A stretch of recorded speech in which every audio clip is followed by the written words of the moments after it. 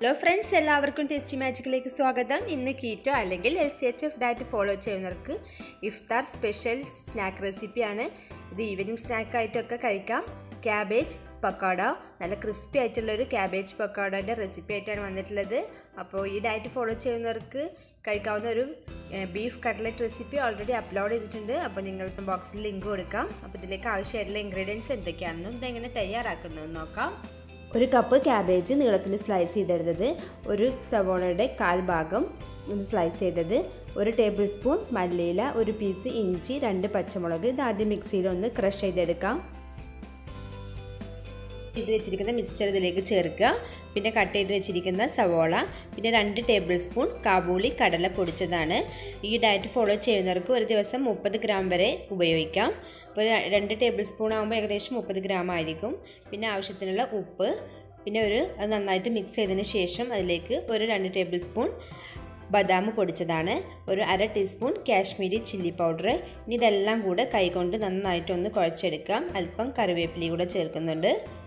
കൈകൊണ്ട് നന്നായിട്ട് മിക്സ് ചെയ്യുക. ഇതിലേക്ക് വെള്ളം ചേർക്കുന്നില്ല, കാരണം ക്യാബേജിൻ്റെ സവോളയിൽ നിന്നൊക്കെ വെള്ളം ഇറങ്ങി വരും. അതുകൊണ്ട് എക്സ്ട്രാ വെള്ളമൊന്നും ചേർക്കുന്നില്ല. ഇനി ഇത് നമുക്കൊന്ന് ഫ്രൈ ചെയ്തെടുക്കാം.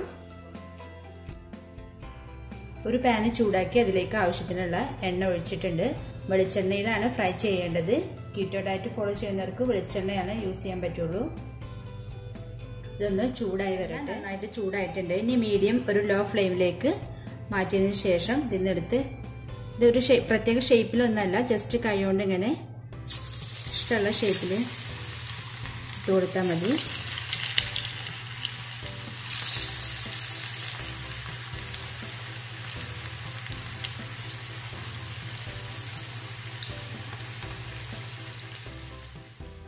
ഇനി ഇതെല്ലാ ഭാഗവും ഒന്ന് തിരിച്ചിട്ട് കൊടുത്തൊന്ന് ഫ്രൈ ചെയ്തെടുക്കാം. ഒരു മീഡിയം ലോ ഫ്ലെയിമിൽ വെച്ച് വേണം ഫ്രൈ ആക്കി എടുക്കാൻ. ക്യാബേജ് ആകുമ്പോൾ പെട്ടെന്ന് കരിയാനായിട്ട് ചാൻസ് ഉണ്ട്.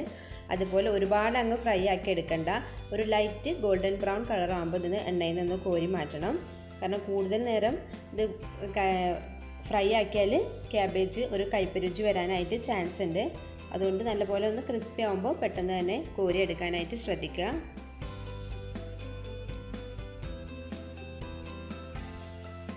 ഇതെല്ലാ ഭാഗവും ഒരേപോലെ ഒന്ന് ഫ്രൈ ആയി വന്നിട്ടുണ്ട്, നല്ല ക്രിസ്പി ആയി വന്നിട്ടുണ്ട്. ഇത് എണ്ണയിൽ നിന്ന് കോരി മാറ്റി ഇതുപോലെ ബാക്കിയുള്ളതൊക്കെ ഒന്ന് ഫ്രൈ ചെയ്തെടുക്കാം.